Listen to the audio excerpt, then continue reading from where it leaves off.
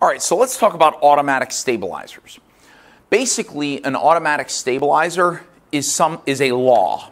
It's a law that Congress has already passed, and its job is to positively affect the economy when things happen in the economy that lead to either a recessionary gap or an inflationary gap. Okay?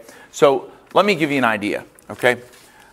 When we go into a recessionary gap, when the economy goes into a recessionary gap, okay, that means that real GDP is down, right? Now, by Okun's law, that means that unemployment, the unemployment rate, unemployment is going to be higher. So in a recessionary gap, real GDP is low, unemployment goes up. We produce less. People get fired because we're not producing as much stuff. They don't need as many employees. We have cyclical unemployment. We're in a recessionary gap. On the other hand, in an inflationary gap, real GDP is high. Real GDP is high, and that leads to low unemployment. Therefore, there are more people working than should be working. And I know that sounds crazy, and I've said it before, but we're overusing our labor resources. Real GDP is high, that's good, but it's too high.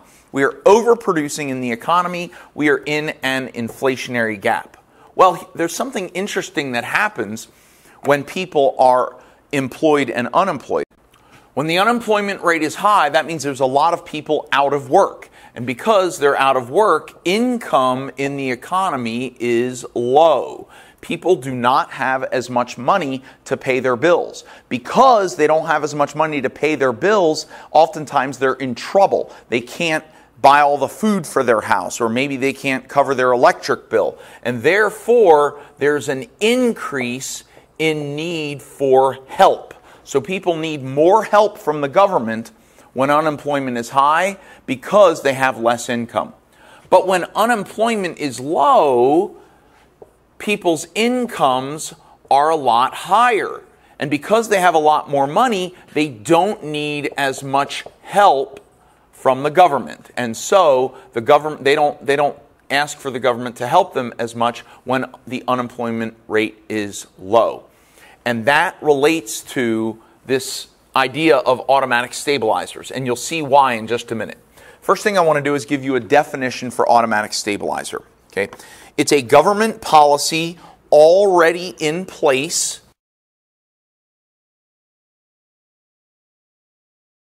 that, and I'm going to give you two parts to this, okay? An A and a B.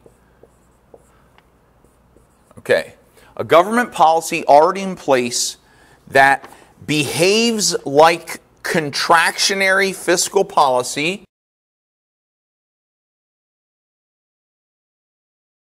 and remember that contractionary fiscal policy means that we're running a budget surplus, okay? Behaves like contractionary fiscal policy when the economy is in an inflationary gap.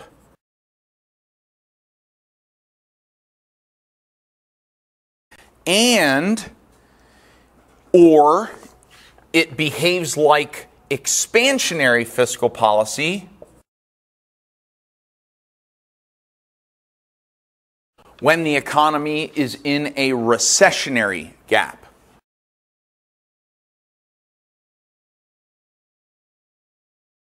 And, like I said, it's automatic. It happens all by itself. And because it's automatic, because these government policies behave like contractionary fiscal policy when the economy goes into an inflationary gap, we don't have to worry about an information lag. We don't have to worry about a policy lag. All we have to worry about is the impact lag.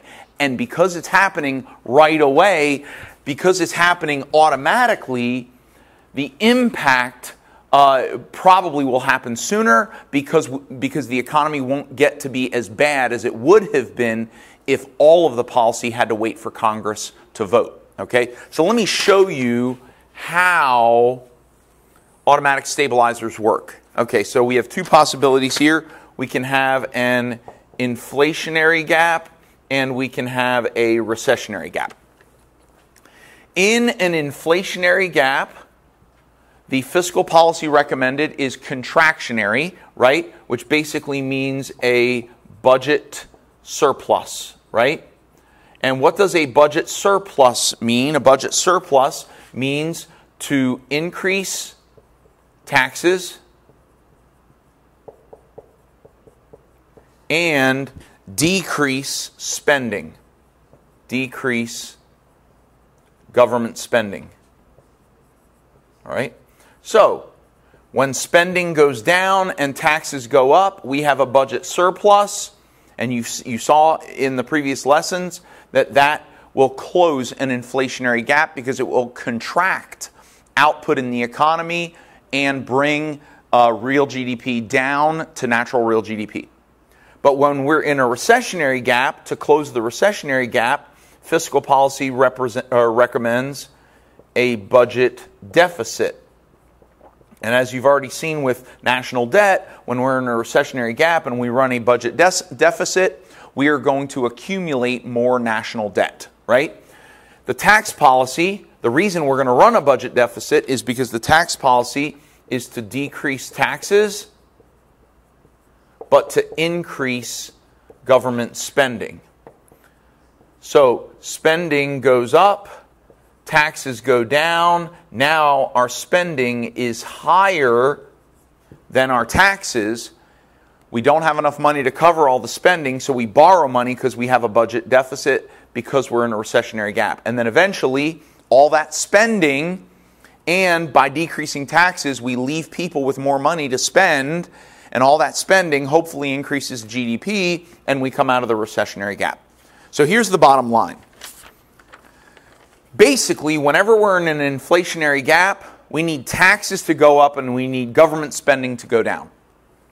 When we're in a recessionary gap, we need taxes to go down and we need government spending to go up. And we can accomplish both of those things with automatic stabilizers. And here are the two main ideas we're going to deal with in this principles class. The tax policy, the automatic stabilizer that's going to affect tax policy is by we have implemented a percentage tax rate based on income. Based on income. So, when income in the economy is higher, taxing goes up. We have an increase in taxing because it's a percentage rate based on income. So when income is higher in the economy, taxes are higher in the economy. When income is lower in the economy, taxes are lower in the economy.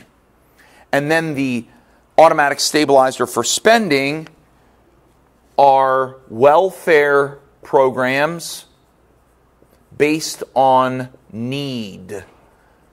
Welfare programs based on need. Now, so when people have a lot of need in the economy, they'll come to the government and the government will help them. If they have a lot of need, the government will spend more money on them. But if they don't have if there aren't very many people with need, then the government won't spend as much money because there aren't as many people asking for help. Okay?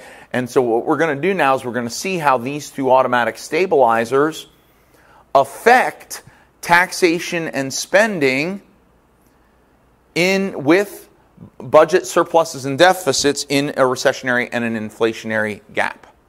Okay, so what we said at the beginning of this segment was that when we're in a recessionary gap, we know that unemployment is high, right? The unemployment rate is high, meaning there's a lot of people out of work. Because there are a lot of people out of work, income in the economy is lower. But the need that people have for help is higher. So, in a recessionary gap, because unemployment is high, income in the economy is low, and need for help is high. Now, because income is low, and the tax rate is based on a percentage of income, that means taxes are going to be low. So taxes are going to decrease in a recessionary gap because not as many people are working as many hours. But people now have need. They need help. And because they need help, there is going to be an increase in government spending. More people need help from welfare programs, so the government is going to spend more money, so there's going to be an increase in government spending. Well, what does that lead to? A decrease in taxes and an increase in government spending leads to a budget deficit. And isn't a budget deficit the same thing as expansionary fiscal policy? Expansionary fiscal policy. And this is happening automatically just because there are more people out of work. Congress didn't have to come together and make any decisions about decreasing taxes or increasing spending. It happened automatically. Now we'll see the opposite in an inflationary gap. In an inflationary gap, the unemployment rate is low. There's more people working than necessary, and therefore income in the economy is going to be higher, and the need for help is going to be lower. Because income is higher and because taxes are based on a percentage of income, that's going to lead to an increase in taxes in the government.